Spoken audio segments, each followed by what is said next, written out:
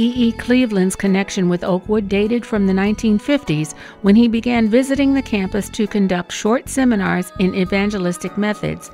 This long association became the inspiration for the Evangelism Council, begun in 1981. This weekend of seminars is now called the Pastoral and Evangelism Leadership Conference. The Bradford-Cleveland-Brooks Leadership Center at Oakwood University was established, and here, along with two other giants of the Seventh-day Adventist Church, E. Cleveland and what he lived for will be preserved for future church leaders.